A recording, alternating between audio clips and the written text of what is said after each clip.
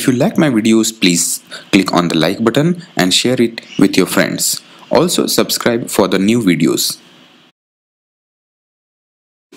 So our next topic is solid waste management. Solid waste includes, generally solid waste are the materials which we are throwing from our domestic uses. It includes trash, garbages, metal scraps, etc., which arises from the daily human activities and which is normally discarded as useless or unwanted material. So it is going towards the land pollution in urban as well as industrial areas. There are three terms. One is garbage, rubbish and refuse in case of solid waste management. So garbage may refer to any material, any solid waste which may contains organic matter or contains the biodegradable or decomposable materials. And what about rubbish? Rubbish is the material, solid waste material, which may include all the non-biodegradable material or non-compostable materials. So for example, like wood, rubber, then plastic, then leather, paper, etc. And refuse means, it means all whatever we have refused to use. So it includes both decomposing as well as not decomposing material. So it will include both of them, like garbage as well as rubbish. So what is solid waste management? It is the management of the daily solid waste discarded from the human beings or anybody who is not using any of these things.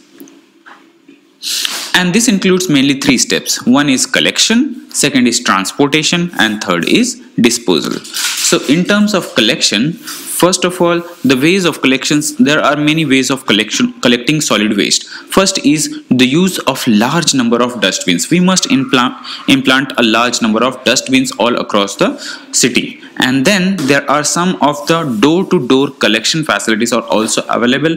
And then finally, there are some rag pickers who generally collects the usable material from the dumping grounds and everywhere. What about transportation? For transportation, we need highly equipped trucks for the transportation. Then there are many workers who work on these things. But it is important for the safety of the workers that they should use the hand gloves as well as the mask, because it is a hazardous way of doing the work. And finally, disposal. There are several ways of disposing this solid waste, and one of them is open dumping. Open dumping means if you find some open place, you can dump it over there. So that is called as the open dumping, which is not really good for the society. Then second comes with the landfill. Landfill are the areas which are given by the government and where all the garbage from the city is dumped across there. So that is landfill. And the third one is the ocean dumping. Ocean dumping means generally we pack the solid waste in a proper way and dump it into the ocean, which is also not good because it affects the aquatic life. There are many more ways of reducing the solid waste. So one of them is incineration. Incineration means we can burn the solid waste and then we can produce energy or heat out of that. But it also produces the carbon dioxide as a pollutant over there.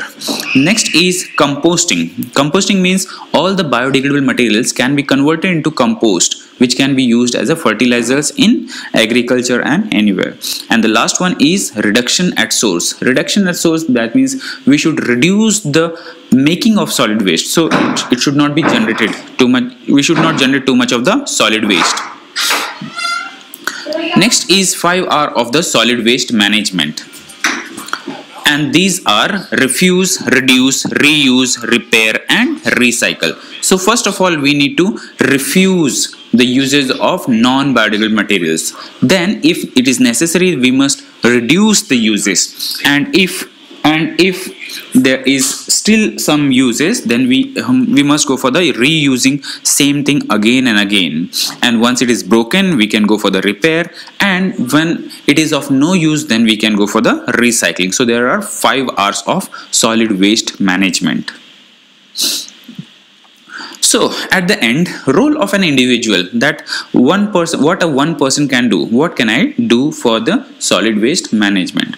So there are many more ways. First, go for the more plantation. Secondly, use good quality of fuels for the automobiles, then reduce the use of automobiles, minimize the use of pesticides, insecticides or fertilizers in agriculture, use of water in proper and judicious manner, then save electricity by using more natural renewable energy, then use less non-biodegradable material. So these are some of the ways by which we can help in preventing the soil pollution. There are many more ways which we can also include here, so which is available. And that's all. Thank you. For more study materials like learning materials, like MCQs, like other question answers and problems related to your coursework, please visit edmurls.tk.